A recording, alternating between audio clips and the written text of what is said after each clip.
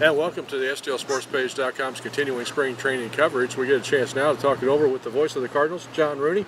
How many spring trainings for you, sir? Oh my goodness, I lost count. What did I have with the White Sox? I had 18 with them. This is my 9th with the Cardinals and 1 with Minnesota.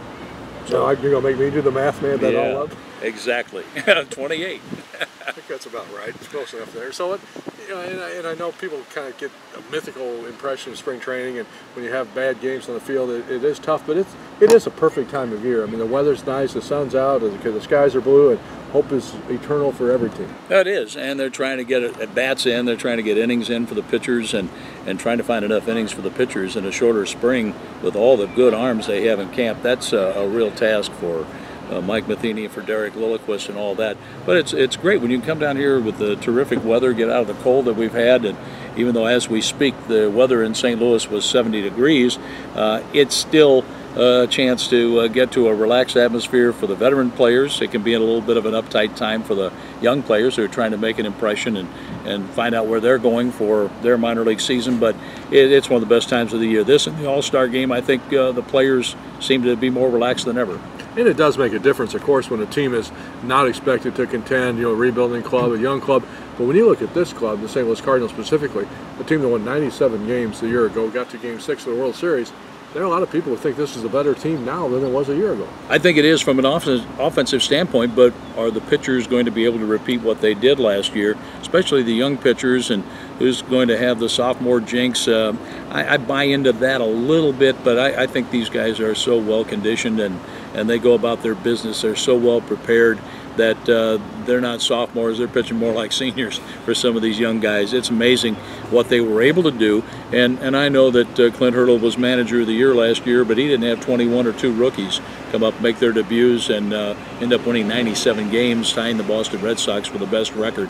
Mike Matheny and his staff, the big egos aren't there. They're all about preparing the players. They're all about getting them in the right frame of mind day in and day out where they feel comfortable enough to compete, and I think they'll contend this year, the next year, the year after that, because they're drafting well, they're making good deals, and they seem to be signing people they want to sign.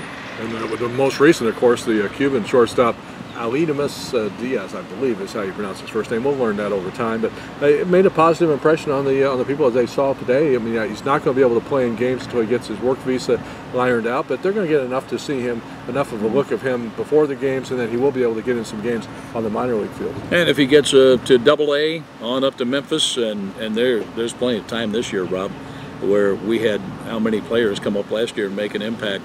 There's plenty of time through 185 or 90 days in a 162 game schedule that if he's good, he's hitting and he's in a rhythm.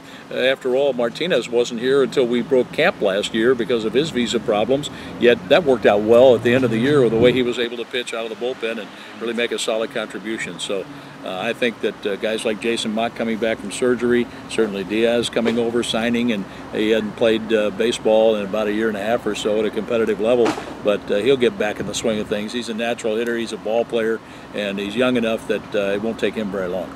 Visiting with the voice of the Cardinals, John Rooney, here on the STLSportsPage.com's video cast from Jupiter, Florida, the green picnic table. That was a great reset. You did that really well. Thank you. I've learned a little bit. Hey, but if you not bad for a Jayhawk. Hey, I'm talking to a tiger. I mean, I don't know what happened. But anyway, now see, I'm off my game here. If you had to pick one guy to kind of be a breakout guy or be a guy that we could kind of call a dark horse candidate to be a key performer on this club, who would it be? That's a really good question because there aren't many spots to open up. I'd say Matt Adams, staying healthy and being able to play in 130-some ball games where he might be able to hit 25 home runs or maybe close to 30, drive in 80 to 100 runs. That would be what I would expect from Matt Adams if he can keep that elbow in check and he can stay on the field where he's available to go. And what a bat off the bench when he's not in the starting lineup.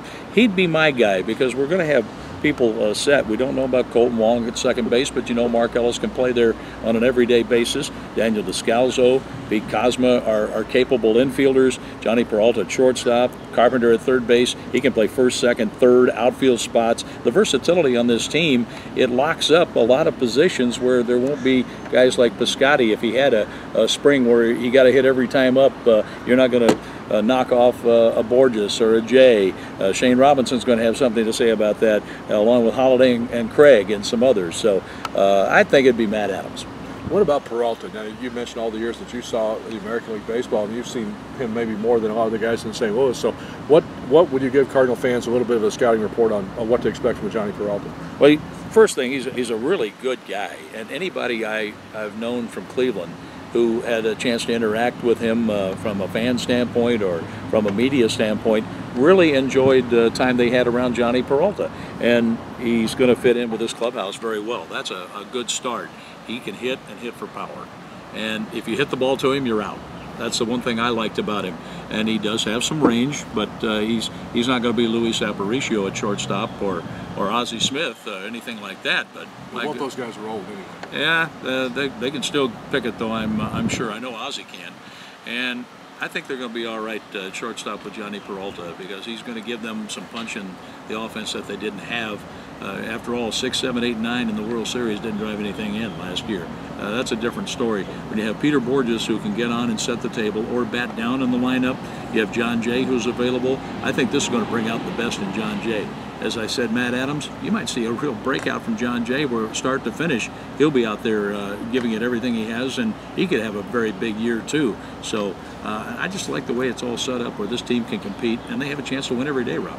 Starts March 31st in Cincinnati, 3 weeks away, and then we'll be going at it, fast and heavy all the way up until hopefully the end of October. It's an everyday thing, really, when we get down here to spring training, Rob, and that's a great thing about baseball, because you can follow it, you can read about it, you can watch all the video, you can watch the games, take them in, talk about them year-round. That's what we do around Cardinal Nation. And I know some people, I'm tired of hearing about Cardinal Nation. Well, folks, I've never seen anything like Cardinal Nation, and it's fun to be a part of it. John, we appreciate it. Thank you. Anytime for you, Rob. You know that, even though you're JR. John Rooney, the voice of the Cardinals, here on the STLSportsPage.com, our continuing coverage of spring training. This is Rob Stenopad.